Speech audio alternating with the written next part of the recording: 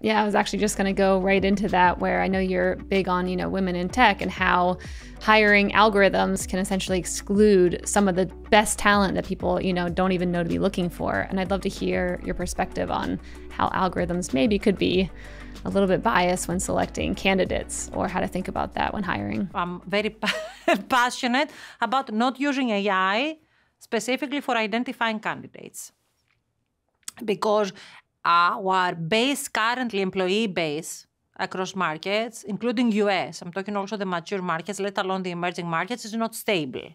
We have seen significant fluctuations pre-COVID when it comes to the employee databases that all of the companies had to work versus the COVID period, where suddenly you saw, unfortunately, a drop on female candidates and female employees across the ecosystem. Right? So if you use AI to be able to do specific hiring actions, of course, it will be biased towards specific segments of the population. And that is predominantly the male segments of the population.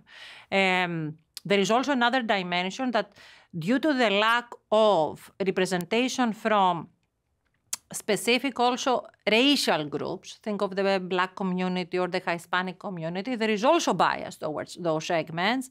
If you go back, I would say 4 years in history. So the one thing that we do as a company, yes, we use AI on specific things of the employee experience aspect. So, for example, skills matching. So from the moment you onboard an employee, how do you match the skills versus the task? On learning and talent development. Of course, why not? I mean, based on your personalized profile and your job, use AI to create personalized learning paths. But absolutely not for identifying hiring candidates. So that's why I said every company needs to have a responsible AI framework, and there have to be some hard constraints and some soft constraints.